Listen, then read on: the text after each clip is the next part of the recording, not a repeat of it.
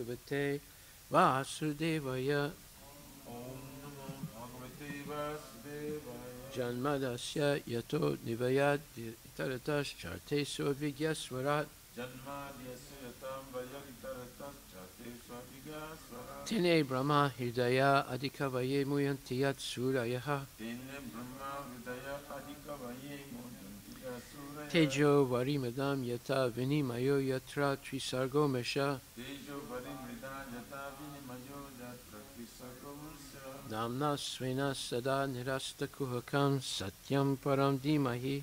Namna Svena Sada Nirasta Kuhakam Satyam Param Dimahi. O my Lord Shri Krishna, son of Vasudeva, O my Lord Shri Krishna, son of Vasudeva, O all-pervading personality Godhead, O all-pervading personality Godhead, I offer my respectful obeisances unto you.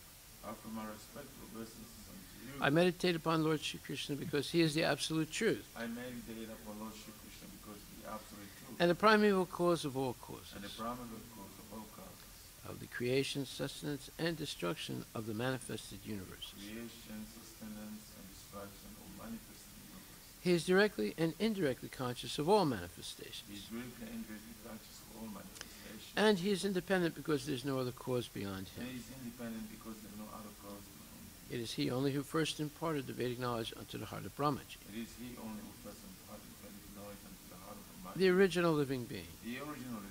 By him, even the great sages and demigods are placed into illusion, By him even the great sages and demigods are placed into illusion. as one is bewildered by the illusory representations As one is bewildered by the illusory of representation water seen in fire or land seen on of water. water seen on the fire or land seen in water. Only because of him do the material universes, Only because of him do the material universe, temporarily manifested by the reactions of the three modes of nature, temporarily manifested by the reaction of the modes of nature, appear factual although they are unreal. appear factual, although they are unreal. I therefore meditate upon him, Lord Shri Krishna, I therefore meditate upon him, Lord Shri Krishna, who is eternally existent in the transcendental abode, who is eternally existent in the transcendental which is world, forever free from the illusory representations of the material world. which is forever free from the illusory representation of material I world. meditate upon him, for he is the absolute truth. I meditate upon him, for he is the absolute truth. Dharma projita kaitravotra Dharma Pujita Kaitaputra,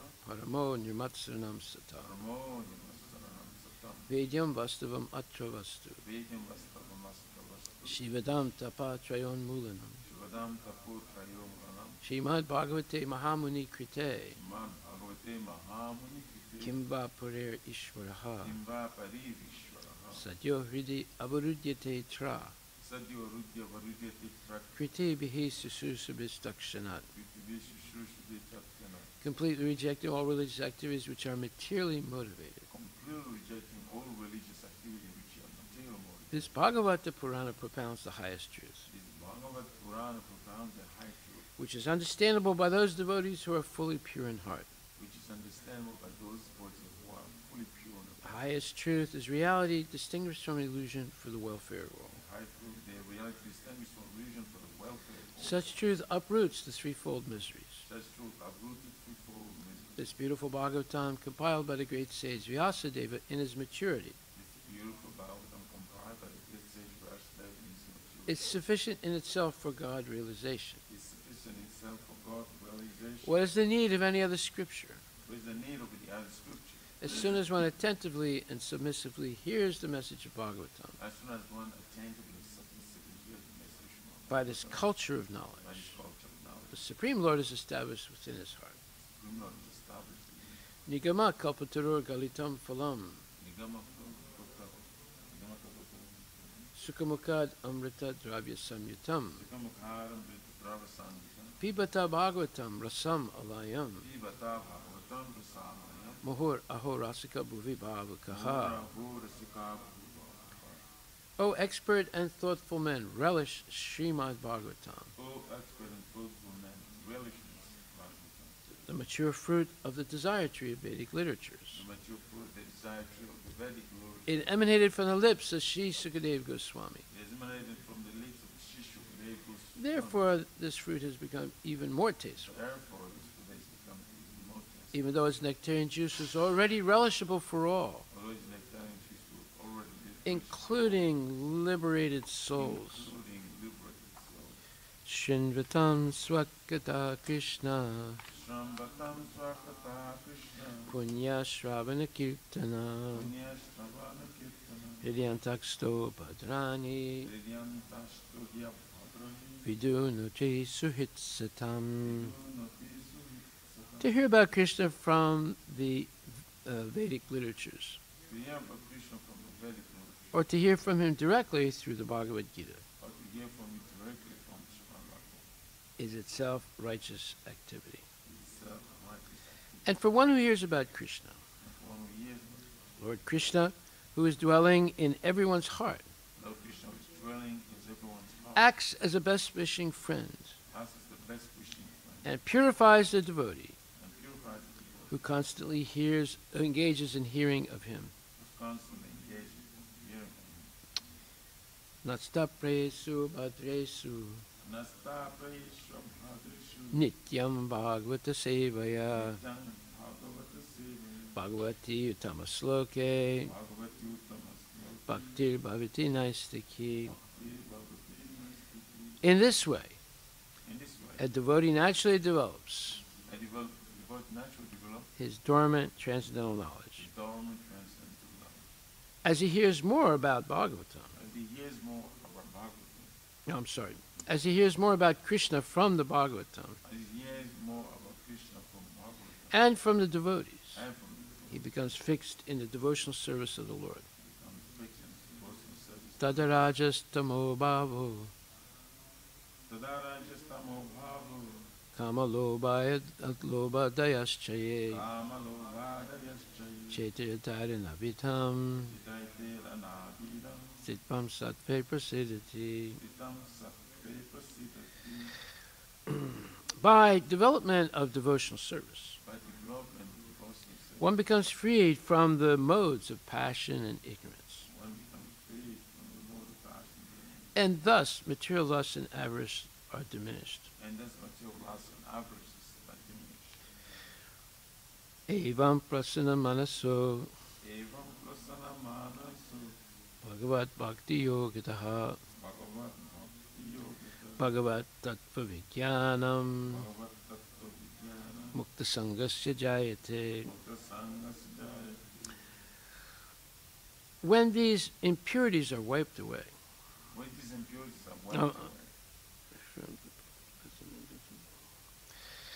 the candidate remains steady the candidate remains steady in his position of pure goodness, in the position of pure goodness, becomes enlivened by devotional service, becomes enlivened by devotional service, and understands the science of God perfectly. and understands the science of God perfectly. Vidyate hridaya grantis, Vidyante Hridaya Granti, chidyante sarvasamsaya, Chidyante Sarva Samsaya, shiyanti chashikarmani, Yante Chasakamani, drista evatmanishware. Justa Evatmanishvari.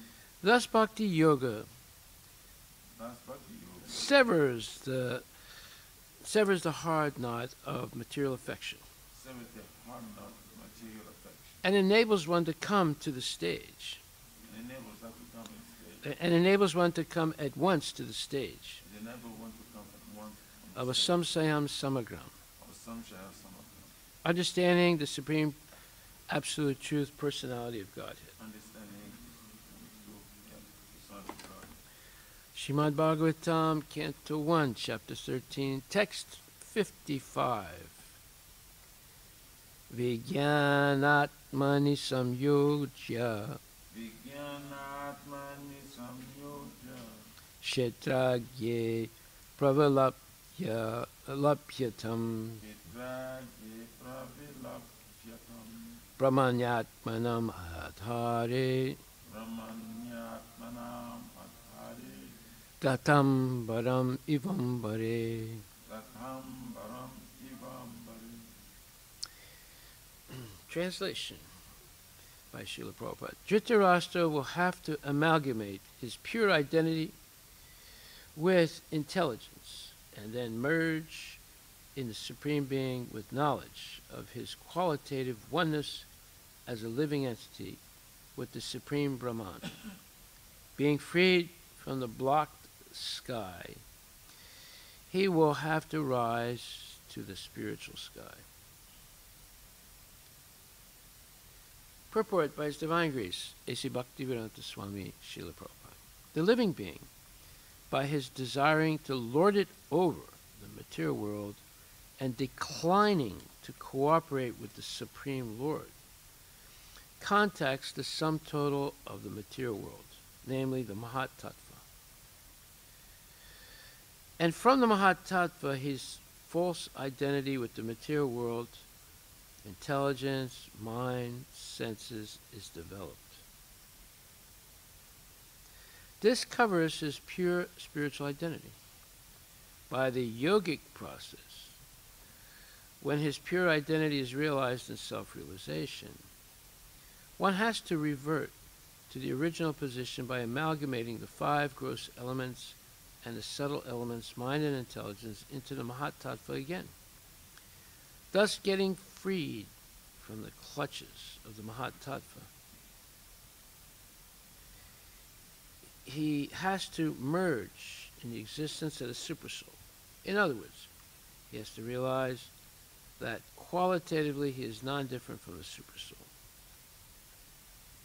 And thus he transcends the material sky by his pure identical intelligence, and thus becomes engaged in the transcendental loving service of the Lord. This is the highest perfectional development of spiritual identity, which was attained by Dhritarashtra by the grace of Vidura and the Lord. The Lord's mercy was bestowed upon him by his personal contact with Vidura. And when he was actually practicing the instructions of Vidura, the Lord helped him to attain the highest perfectional stage. A pure devotee Lord does not live on any planet of the material sky, nor does he feel any contact with material elements. His so-called material body does not exist, being surcharged with the spiritual current of the Lord's identical interest. And thus, he is permanently freed from all contaminations of the sum total of the Mahat Tattva. He is always in the spiritual sky, which he attains by being transcendental to the 7-fold material coverings by the effect of his devotional service. The conditioned souls are within the coverings, whereas the liberated soul is far beyond the cover. Srila Prabhupada Ki Jai. So, what we see in this purport, there's 2 paragraphs. The first paragraph explains the mechanical process by which one can free themselves from the entanglement of the material world, or the Mahat Tattva, and begin to associate with Paramatma and identify with the Paramatma as qualitatively one, and give up the material body, material mind, and material intelligence, and become free from the 7 coverings of the material universe: earth, water, fire, air, ether, mind, and intelligence. So earth, water, fire, air, ether, mind, and intelligence. 7 coverings. The false ego is false. It doesn't exist. So it's not a covering. It is a covering, but it's not a physical covering. It's an illusion. Okay. However, the second paragraph explains the process of Krishna consciousness, where one does not have to go through the arduous, difficult process of mechanical disentanglement from material nature. So the language Prabhupada uses in the second chapter is a special language that only devotees can understand. It's English, but a person who's not a devotee who reads that English will not understand what he's talking about. It's very interesting. So let's read it carefully. He says, a pure devotee. This is not someone like Dhritarashtra, who was not a pure devotee, right? But he became purified through the mechanical system. A pure devotee of the Lord does not live on any planet of the material sky, nor does he feel any contact with material elements. Now, how can you say that? Like Prabhupada was living on the earth. How can you say he's not living on any planet of the material sky? Because wherever the pure devotee goes, he turns it into Vrindavan by the process of Krishna consciousness. So he's not actually living on this planet. His consciousness is always with Krishna. I experienced that once with Srila Prabhupada. I won't talk about it now, but he's not living in this planet. He's definitely always in Vrindavan with Krishna by his consciousness. That's why he says he does. Now, if you were just an ordinary person, you read this, you say, a pure devotee of the Lord does not live on any planet of the material sky. So you would say, oh, well, it's not part of this world. But yet he is, you see. So they would not understand this statement. Nor does he feel any contact with material elements. Well, wait a minute, he has a material body. How can you say he doesn't have contact with any material elements? Because his body has become spiritualized by using it in Krishna consciousness. His so-called material body does not exist. Wait a minute, how can you say it does not exist? I see him walking around talking, he has shoes on and he, goes to the bathroom. How can you say that? Well, because the next statement says, his so-called material body does not exist, being surcharged with the spiritual current of the Lord's identical interest. Now, that statement they definitely cannot understand. You should test that. Ask someone to read this paragraph and try and explain what it means. So, how can the material body no longer exist, being surcharged with the spiritual current of the Lord's identical interest? That means there's this mystical thing that's going on when a person agrees to always agree with Krishna's point of view. There's this spiritual current of the Lord's identical interest, when you have exactly the same interest as the Lord. This mystical thing happens. Now, the Mayavadis, such as Ramakrishna, do a phony imitation of this.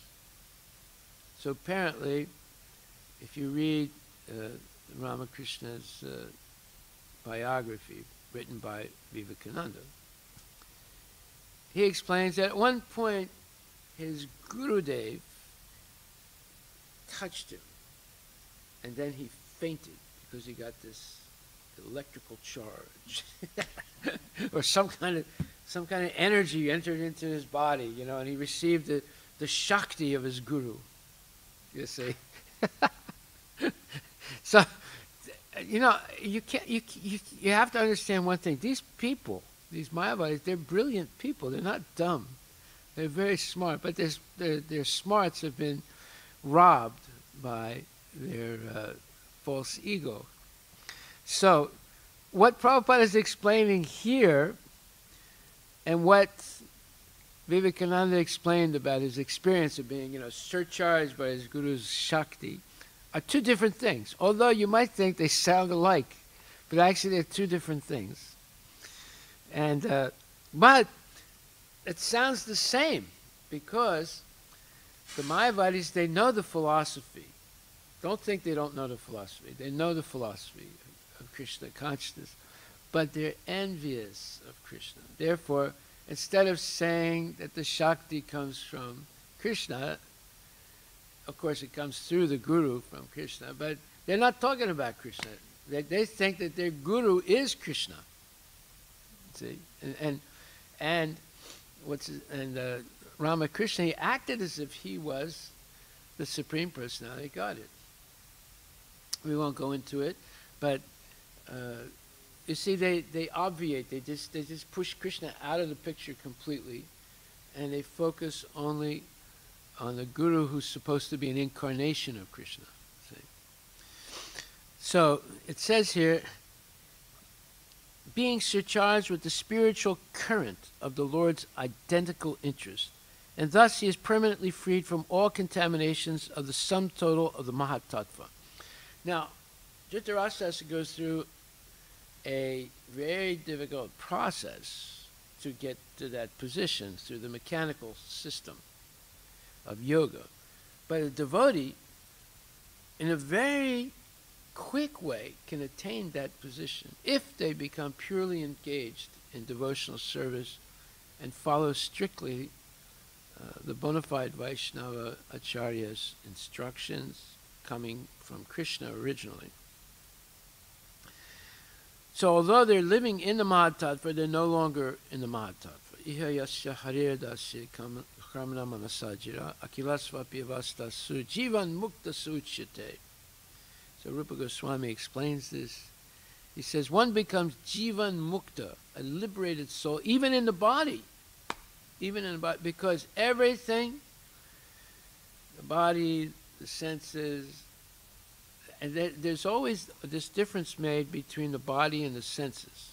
Why is that? Because the body is the mechanics. You know, you have liver, you have the stomach, you have pancreas, all those things, the pituitary gland, and the heart, and all that stuff. But the senses are special. Although they're in the body, but their function is very special. The senses are the knowledge-acquiring senses. And the other parts of the body are the work-performing senses. So there's a difference in one way of looking at it between the body and the senses. So the body, the pure devotee uses the body, the senses, including the mind and intelligence, all in the service of Krishna. That means one agrees all the time with Krishna's point of view. What's Krishna's point of view? Arjuna asked the question. He said, look, Krishna, how can I become free from this cycle of birth and death and from the influence of the modes of material nature? He said, this is bothering me. I don't see how it's possible. It's so, these modes are so powerful that it seems like it's impossible to overcome them. However, Krishna says it is possible. Well, Arjuna basically is saying the mind is so restless and the mind is so crazy, I don't see how I can control it. It seems to be harder to control than a raging wind, like a hurricane. You can't control that. And the mind is even worse than that. So Krishna says, Asamsayam mahabaho mano durnigracham chalam abhyasena tukonteya vairagyena chagriyate. He says, Lord Krishna said, O mighty armed son of Kunti, it is undoubtedly very difficult to curb the restless mind. But it is possible by suitable practice and by detachment. So, in other words, he says, Abhyasena, by practice, and Vairagyena, by detachment. So what does that mean? So in the purport, this is 6th chapter, 35th verse, he says, the difficulty, Prabhupada says, the difficulty of controlling the obstinate mind, as expressed by Arjuna, is accepted by the personality of Godhead. But at the same time, he suggests that by practice and detachment, it is possible. What is that practice? In the present age, no one can observe the strict rules and regulations of placing oneself in a sacred place, focusing the mind on the super soul, restraining the senses and mind, observing celibacy, remaining alone, etc. Well, that's what Dhritarashtra has to do, you see. By the practice of Krishna consciousness, however, one engages in 9 types of devotional service to the Lord. The first and foremost of such devotional engagements is hearing about Krishna. That's exactly what we're doing right now, every day. We're hearing about Krishna. He says this is the first and foremost of the 9 processes of devotional service. Shravanam, Kirtanam, Vishnu Smaranam, padasevanam, archanam vandanam, dasyam sakyam, atmanivedanam. So the first and foremost important thing is hearing about Krishna. The first and foremost of such devotional engagements is hearing about Krishna. This is a very powerful transcendental method for purging the mind of all misgivings. What's a misgiving? Oh, if I spend so much time, I have to wake up early in the morning, and I feel tired, and I chant my rounds, I come to Mangal Arati, and Mangal Arati is long also, and then hear a class, and all these things. It's too much. I can't do my job, I can't do anything if I have to do this every day. That's not true. If you're regulated, you can. If you're not regulated, you can't. So, he says, this is a very powerful transcendental method for purging the mind of all misgivings. All these, oh, I can't do this, oh, it's too hard, oh, I'm so tired. Those are misgivings.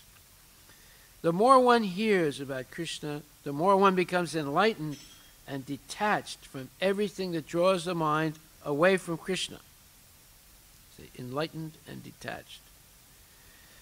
By detaching the mind from activities not devoted to the Lord, one can very easily learn vairagya, just like someone was telling me previously some years ago. He said, oh, you know, I really like the Hindi movies. They're so entertaining.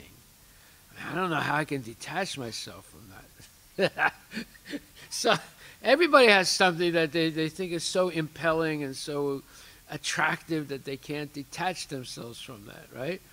But it's not that, you know, just the Hindi movies are so attractive. Everybody has something that's so attractive they can't detach themselves. But you have to. You have to. And the only way to do it is by this regular hearing. Vairagya means detachment from matter and engagement of the mind in spirit. That's what renunciation means. It doesn't mean you renounce everything. You renounce going to the class, you renounce going to Mangal Arati. No, that's what the Mayavadis do. They throw the baby out with the bathwater, right? So that's not the idea. The idea is that you throw out the bathwater, but you protect the baby. So the baby is our attachment to Krishna consciousness, to following the regulative principles. And the bathwater, with all the dirt in it, is all the misgivings, why I can't do it. Why I can't do it is nonsense. Of course you can do it if you want to. Impersonal spiritual detachment is more difficult than attaching the mind to the activities of Krishna. Yeah, you try and do what Dhritarashtra did, you won't be able to do it. Or we won't be able to do it. I can't do it. But this process that Prabhupada has given us is recommended by and formulated by Narada Muni and practiced by Prahlad Maharaj and so many great devotees. This is possible. Impersonal spiritual detachment is more difficult than attaching the mind to the activities of Krishna. One is negative, the other is positive. It's a positive thing to attach your mind to Krishna. It's a negative thing to detach your mind from everything. This is practical because by hearing about Krishna, one becomes automatically attached to the Supreme Spirit. This attachment is called parasanubhava, spiritual satisfaction. It is just like the feeling of satisfaction a hungry man has for every morsel of food he eats.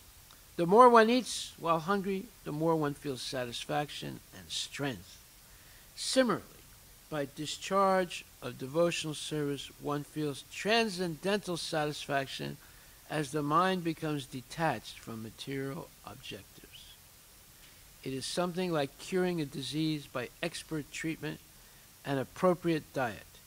Hearing of the transcendental activities of Lord Krishna is therefore expert treatment for the mad mind, and eating the foodstuff offered to Krishna is the appropriate diet for the suffering patient. This treatment is the process of Krishna consciousness. So this hearing is the medicine, and prasadam is the diet. Right? If you do these two things, then naturally you become detached. So it says vairagya means detachment from matter and engagement of the mind in spirit. So that's what we're doing when we're hearing. We're engaging the mind in spiritual things. So then Prabhupada says, he is always in the spiritual sky, which he attains by being transcendental to the sevenfold material coverings by the effect of his devotional service. Now, nobody's going to say, what are these seven material coverings? What is it talking about? Right? They can't understand this. Very difficult. If you don't believe me, you try it. Have someone read this. It's not Krishna consciousness. I don't understand one word. I mean, I understand the words, but I don't understand what he's trying to say. Yeah. The conditioned souls are within the coverings, whereas the liberated soul is far beyond the cover. Srila Prabhupada, Patita Pavan Ki Jai. Go to Premanandi. Haribo, Haribo, Haribo. Are there any questions? Could you please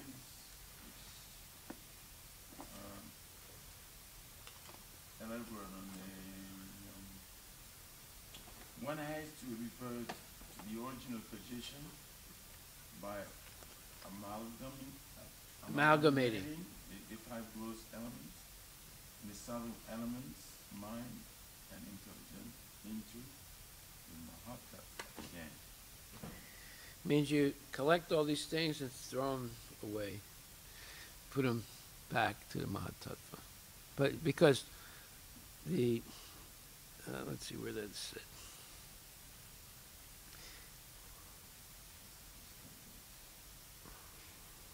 Yeah, he has to revert to the original position by amalgamating. Amalgamating means you put them together.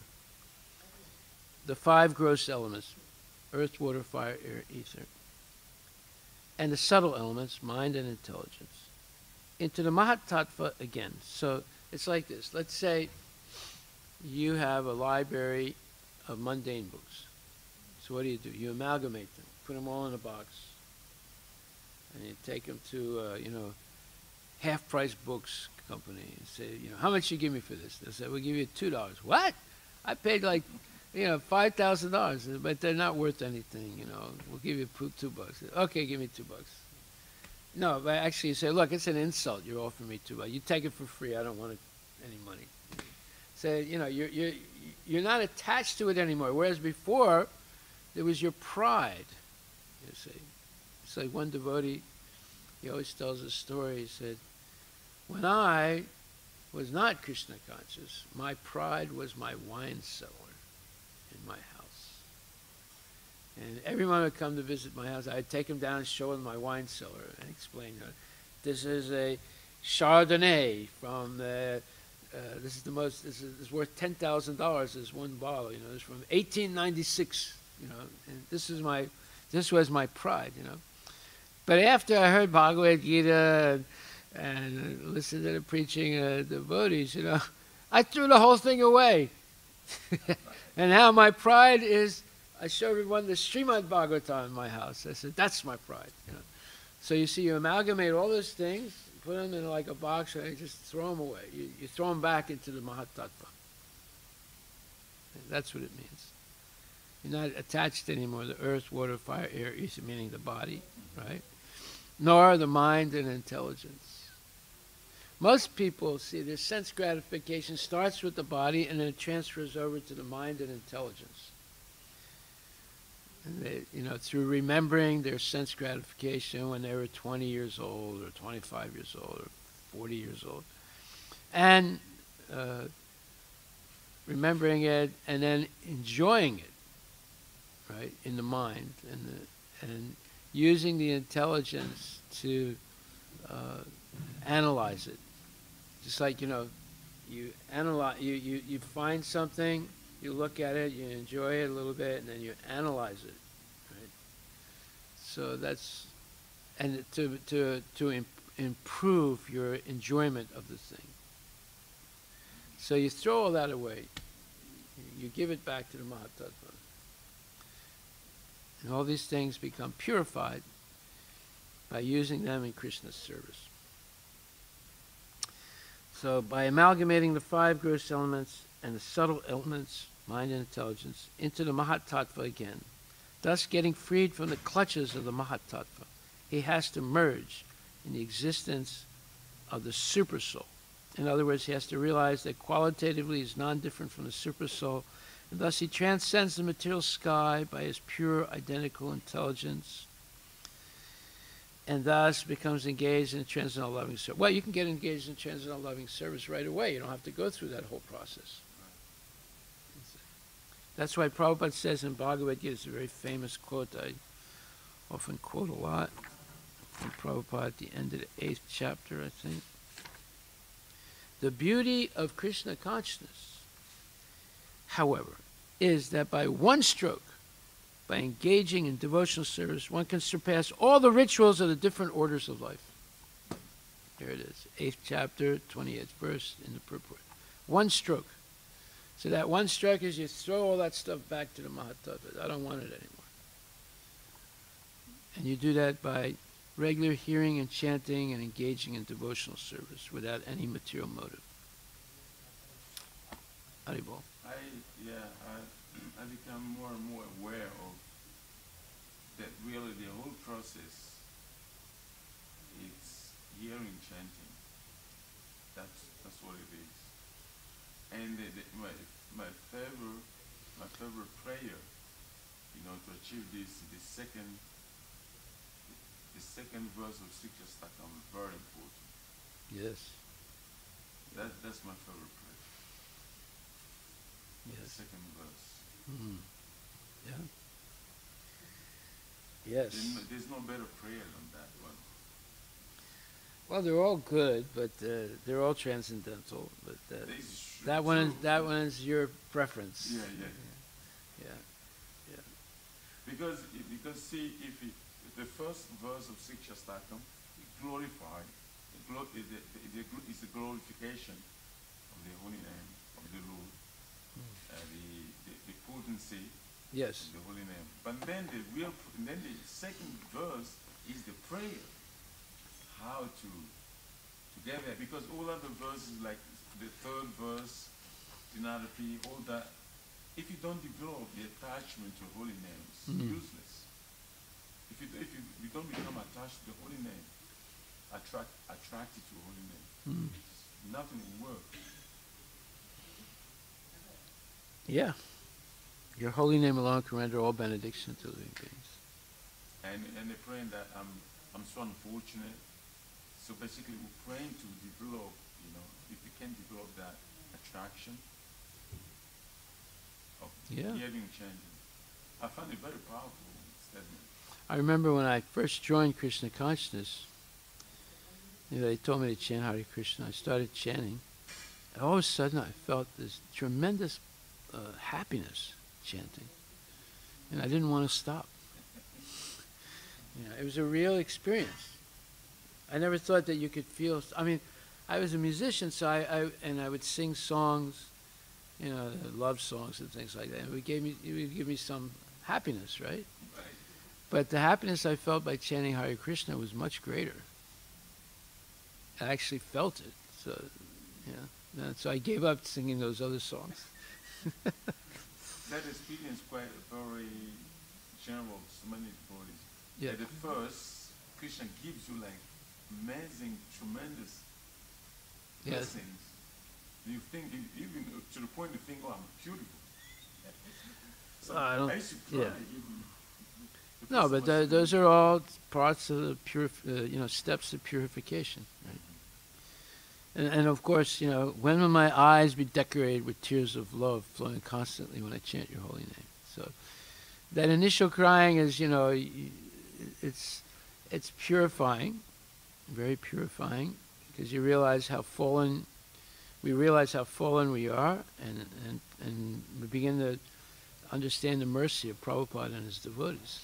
So that brings tears to the eyes, because without them we would never be introduced to this.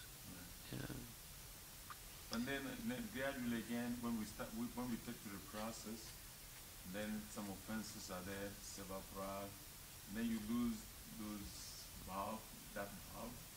But again, well, the real crying is when you cry out of ecstasy of love for Krishna. One thing is crying because you realize you're very fallen and you've received mercy of these very powerful personalities. The other thing is crying out of ecstasy for love for Krishna. When will my eyes be, where it says, when will my eyes be decorated with tears of love flowing constantly when I chant your holy name? When will my voice choke up? And when will the hairs of my body stand on end at the recitation of your holy name? So that's another state. That's the ultimate goal. Yeah. I read that goal. This is as the subject A symptoms. It comes to a level of, like you say yesterday, that you love a different. In English, you say just love. But in Sanskrit, love at different stages. Yeah, and there are different qualities of it. Different qualities. Yeah. But this is supposed to be in the quality of the high level of the gopis. Yeah. And it's possible to attain that by Krishna consciousness. Yeah. It's called Bhava, Adhiru Bhava,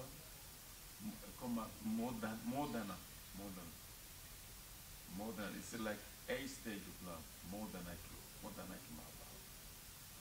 Very high level. That's way above my level.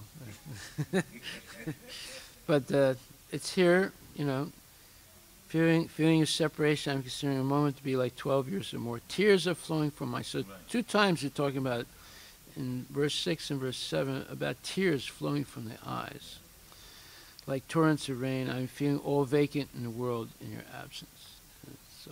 So then, first we have to we have to develop, we have to be attracted to holy name, and then those things will take place later. Well, let's keep trying. We'll keep trying every day to be attracted more and more. Yeah, yes, we said that prayer, the second verse is very, very important. Hari Bol.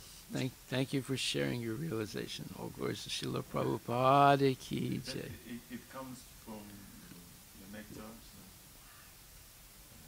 I don't have any nectar. I'm just reading what Prabhupada says. Well, That's the nectar. Yeah. But you're reading it. It doesn't belong to me. I'm just sharing it. Hari Bol. All glories to Srila Prabhupada ki jai.